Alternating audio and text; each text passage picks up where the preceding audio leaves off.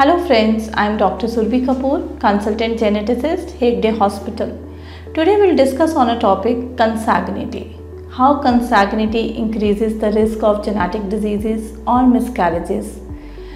Consanguinity, when you marry in a close relation, when you marry within the relatives, within the family. Consanguinity, when you marry within your own relatives, either first degree, second degree, or you marry in the same community, or you follow the same genetic tree in which you might have common, in which there might be a common ancestors in your 4th generation. So when you marry in your close relations, when you marry in a close community, there is no the genes and the DNA is being, genetic information is being pooled within the family. There is no exchange of genetic information or genetics is being exchanged with the outside members. So in case of couples who are into consanguineous marriages, sometimes there is a higher probability as compared to normal population that the couple can be carrier for the same recessive genetic disorder. Recessive genetic disorder means when that disorder is not expressed in a couple, but he or she is at an increased risk of transferring that disease to the child. For every gene we have 2 copies of alleles. Recessive means when one copy of allele is working normally, functioning normally, and other is affected. So when the same and when you marry in the same genetic pool, when you marry in the same family, there is a higher probability here that the partner can also be the carrier for the same recessive genetic mutation. So in that case, the couples are not affected, the parents are not affected because their other copy of allele gene is functioning normally, producing hormones normally, but there is a probability that they might share that affected allele with the offspring. When egg and sperm meet, sharing of genome happens. 50% genome comes from the father side, 50% genome comes from the mother side. During that sharing of genome, there is a probability that couple might share their normal allele to the child. 25% chances are there. There is a probability that one couple might share the normal allele and another can share an affected allele. Again, the child will be normal. So there is a 50% chance that a child can be carrier, 25% chance that the child can be normal. But there is a 25% chance also that the child can be affected because the couple might share both the affected alleles to the child. So this sharing of genome happens under the nature, nobody has a control on it. In case of a couple sharing this 25% risk or sharing this affected allele to the child, there is a 25% risk of having a genetic disorder in a child.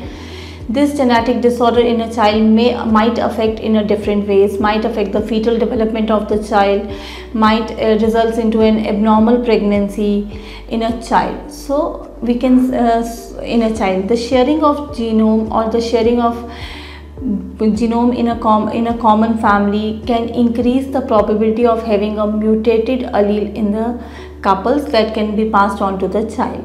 So in case of couples who are into consanguineous marriages, or the couples who have a history in consanguineous marriages are having a history of recurrent miscarriages or having any affected child in the family, should opt for preconceptional genetic counseling, should opt for preconceptional genetic screening, in which a genetic counselor can help couple to find out if they are at any increased risk of having genetic disease by drawing their family pedigree, checking out their family history up to 3 generations, 2 or 3 generations. We cannot directly go and find out what are the risk factors in our ancestors. So only way we can minimize the risk of transferring a disease to the child is to screen our genome.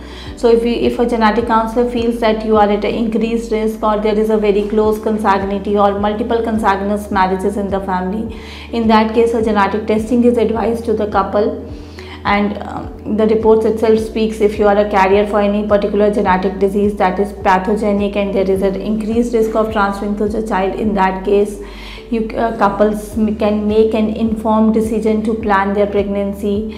They can plan their pregnancy via IVF with the pre-genetic testing of embryos. They can plan their pregnancy in a natural way and get the prenatal testing done for that particular mutated gene to minimize the risk of transferring it to the next generation. Nowadays, many consanguineous couples are well educated in this scenario. they are opting for preconceptional genetic counseling, they are opting for preconceptional genetic screening to minimize the risk, to understand the risk if they are potential carrier for any genetic disorder that can affect the child. So in case of consanguineous marriages, where couples are suffering from any abnormal child or suffering from any recurrent miscarriages or facing anomalies in their second trimester scan, should opt for preconceptional genetic counseling and genetic screening to understand the reasons and to minimize the risk of having a child with a genetic disorder. Thanks everyone. Hope this session was pretty informative for you all. Thank you.